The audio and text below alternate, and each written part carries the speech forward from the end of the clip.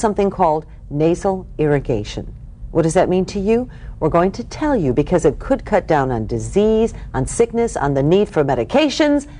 But I won't tell you anymore. We'll welcome our guest to the program and let her tell you all about it. Dr. Hana Solomon, MD, is joining us today. And not only has she patented something called NasoPure, but she's a holistic, you take a holistic approach to your medicine. Absolutely. Patient empowerment. Patient empowerment. Look at the patient, the whole person, and see what that's all about. But why the special interest in the nose and making sure that the nose is adequately clean? First, let me thank you. For having me here today. I'm a pediatrician, and as you know, that most pediatricians will see many nasal woes. And I was not interested in just handing out medications. During my medical training, I was blessed to work with a pediatric ears, nose, and throat specialist who studied nasal washing, nasal irrigation, also known nasal. He taught me the importance of it, and I began using it in my practice. And what I found, very exciting, the patients who actually washed their nose came to see me less often. I started looking at the research available, and it is clear, without a doubt, nasal irrigation will remove 80% of the inflammatory mediators in the nose. Nasal irrigation will shrink swollen membranes. It will improve the filtering mechanism 80%, and it will thin thick, sticky secretions, allowing your body to heal. And as your previous guest mentioned, the nose is part of the respiratory system. It is the protector of the lungs. We don't realize that, though, do we?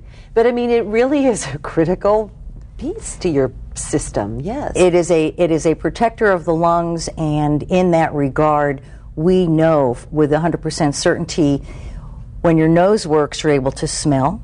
And because you're able to appreciate the odors, you can appreciate taste and flavors. It affects your mood. It affects your ability to breathe. And in that vein, it also decreases, if you're breathing through your nose, you do not need as much asthma medication. And my focus is decreasing medication whenever possible. And if you need medication, great. We'll write you a prescription if you need it. But I think it's my job to make sure I do no harm. All doctors take an oath. First, do no harm. And I think nasal irrigation makes sense. The reason I came up with NasoPure, my little bottle, patented design, is because I was trying to make a system that was more convenient. So more of my patients would follow that recommendation. And so that's how NasoPure was born. Let's talk a little more about that, because this is an ancient, the nose, ancient, I guess what I'm getting at is nasal irrigation has been going on for centuries, really. Centuries and centuries by Buddhist monks. Most of the world actually is very familiar with nasal irrigation. It is only Western Europe and the United States that's a little bit behind the times, but we're catching up. And now, why is that, do you suppose? Well, that may be a whole nother show, but there's a lot of focus on medications, and only recently is there a meeting of the minds between Western medicine and, so to speak, Eastern, Chinese, acupuncture, naturopathic, holistic, complementary and alternative, all these catchwords that kind of have a stigma that are attached to them. Some people have a negative way of thinking about those things. You are right, but recently I was at an Academy of Allergy, Asthma and Immunology conference, and they had a discussion, which I covered for WebMD, on complementary and alternative approaches, what works, what doesn't. I think that is a result, Barbara, of patient demanding more knowledge, the internet having access, giving them access, and them saying, what else can we use? You can't just keep giving me these medications. Well, and one would think that it would disguise, or you couldn't get in there and see what was really at issue because it might disguise that, or continue you're so right. use. Yes, you're right on. Many of the medications, for example, let's take allergic rhinitis. I'm exposed to pollen. I'm allergic to pollen, and then I immediately have a swelling of my nasal membranes. I feel this dry swelling, can't breathe, maybe start coughing, make more mucus, You go to the doctor because of sore throat, cough, headache, I don't feel well, whatever the complaint, and they will also often give you either a pill, like an antihistamine, or they may give you a nasal spray, like a nasal steroid, or they may give you a decongestant, all of which may have side effects, all of which are a blessing if you need it. I would propose to you that you first wash out the irritant. You may not need any of those. First, shrink the membranes with a little salt water. You may not need any of those. First, if you use a hypertonic, salty, and we could get into that in a minute, solution, it will shrink it. You won't need the decongestant. And maybe the most important thing is if you clean the membranes, remove the mucus, and then use your nasal steroid, it's going directly to the area that's needed. All of us parents know you would never put an antibiotic ointment on top of a muddy cut. Really, it's a perfect analogy. And that's because exactly. If you can visualize that.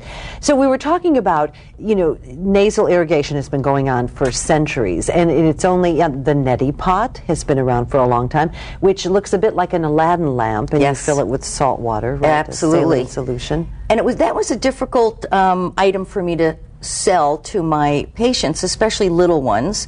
Because you have to tilt your head to get it up in there, yes? Exactly. Yeah. And the tip can often scratch the nasal lining, and if anybody's ever scratched, you know how painful that could be.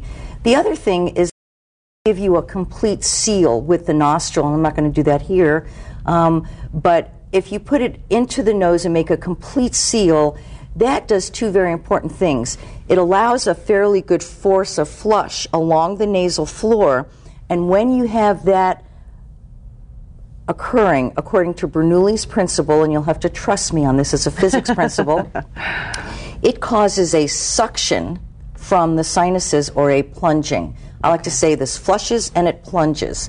And it makes a U-turn and all the garbage comes out the other side. The neti pot doesn't offer that. It also encourages, one of the dirtiest parts of our body is in the anterior nasal area. And when you're tipping with the neti pot, you actually introduce the irritants into the sinus cavity. And I don't think that's a very smart thing to do. I think only ears, nose, and throat surgeons should go into that closed cavity. I think it is our job to keep it clean, keep the opening open and able to drain. And so you say more and more Westerners are accepting this, and thinking and realizing nasal irrigation is important. Let me prove that to you. 5 years ago, I Googled nasal irrigation. I got less than 100,000 responses, hits, however you want to call it. About a month ago, I Googled again before I was talk I was giving. Many, many millions of responses, and that is from consumers becoming more aware, demanding more alternatives, and really being mindful that medication has its place.